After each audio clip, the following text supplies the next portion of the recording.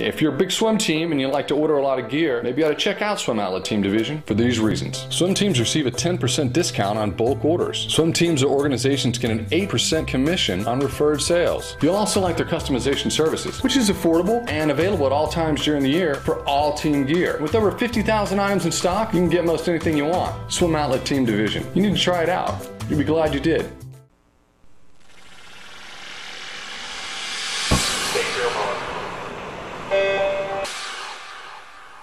This is the Morning Swim Show for Wednesday, October 10th, 2012. I'm your host, Jeff Cummings. On yesterday's show, we talked to Ellen Baumgartner, one of the members of the United States Short Course World Championship team. And today in the Finis Monitor, we'll talk to another member of that team, Steve Schmuhl, a sophomore at Indiana University. And Steve joins us right now from Bloomington. Steve, welcome to the show. How are you today? I'm great, Jeff. Thanks for having me. Good to have you on. Congratulations on making the Short Course World team. Must be a great feeling right now. Thank you, it is.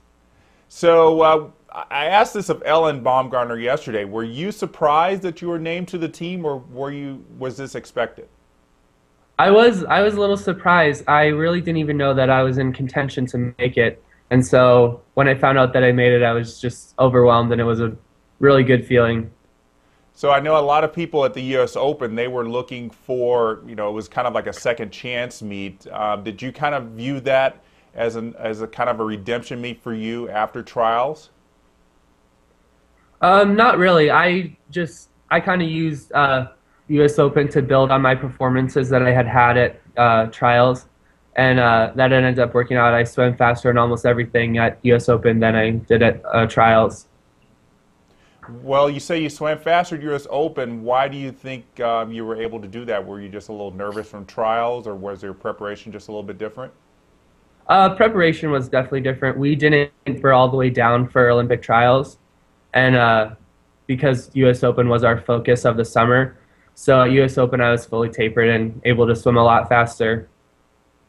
Well, it's kind of curious to me. I've heard this from a lot of coaches and swimmers who didn't taper fully for the Olympic trials. Was the thinking just because, okay, this time at least I'm not going to make the Olympic team, so I'm not going to put a lot of focus on it, knowing that U.S. Open you were going to have a better shot of making finals and getting some podium finishes? I guess that's part of it. I don't know. I kind of just went along with what the coaches told me to do. But I think tapering for U.S. Open, it's later in the summer. We have had the time to put in more training, so I think that was just the more logical one to taper all the way out for.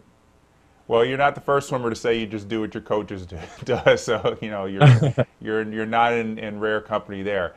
So as I said, you got on the team based on your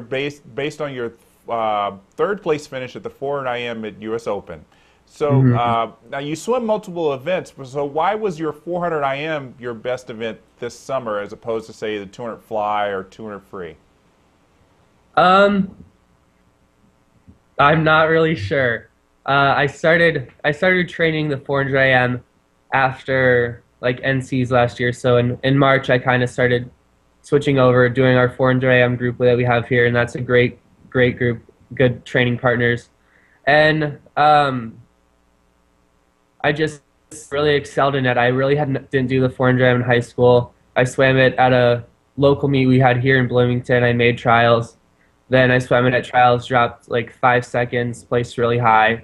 And then U.S. Open came around. I dropped like another 5 or 6 seconds, and now I'm on the World Championships team. Well, the fact that you didn't fully rest for trials and then got 11th place at Olympic trials in that 400 IMs probably makes you feel pretty good about the direction that your 400 IM is going. Yeah, I was excited about that. I didn't even expect to even ever swim the 400 IM at Olympic trials. I thought going into college that I was done with it, that I'd never swim it again.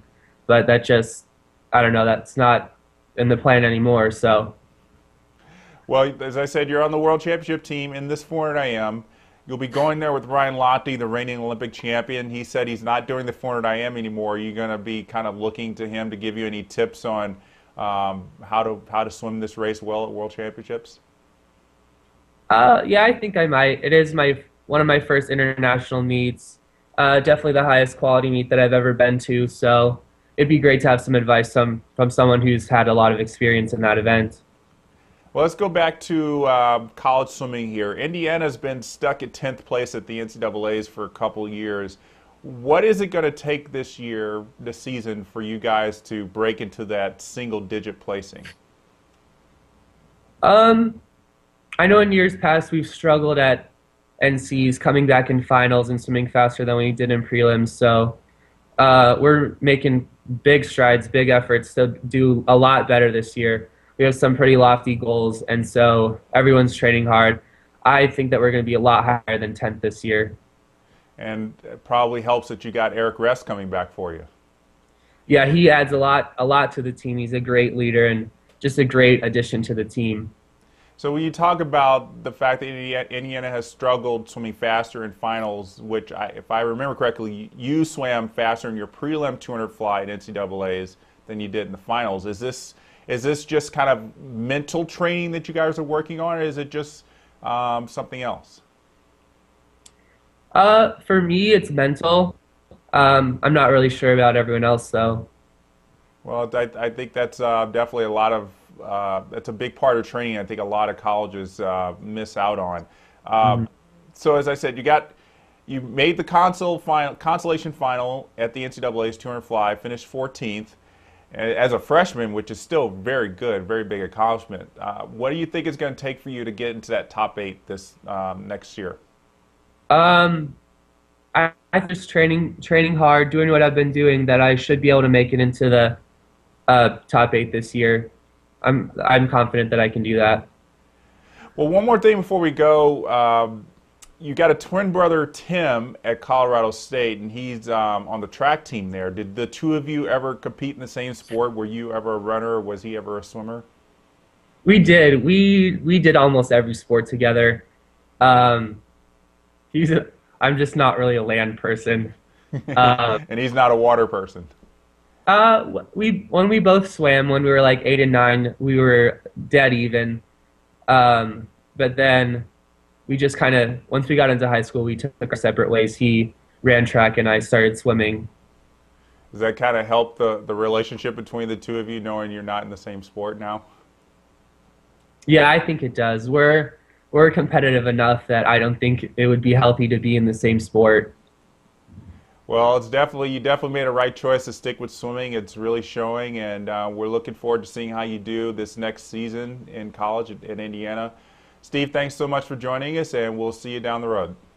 All right, thanks for having me. All right, so that's Steve Schmuhl joining us from Indiana University. And that's going to do it for today's edition of the Morning Swim Show. As always, we invite you to visit us at swimmingworld.com, on Facebook, or on Twitter to keep in touch with the latest news.